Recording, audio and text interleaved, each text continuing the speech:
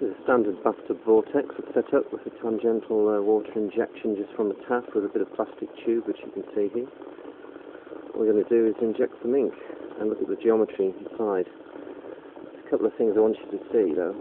One is that if you inject the ink from below, it switches off the flow for a while, but then rises quite rapidly up the column on the outside of the vortex.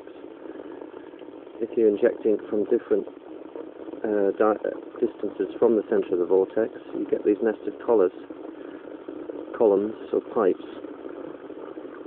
But when they stabilise, they are cylindrical, parallel-sided, top to bottom, which seems counterintuitive considering the shape of the vortex, but there it is. And we'll take another video in a minute to show you some of the geometry when it's settled down.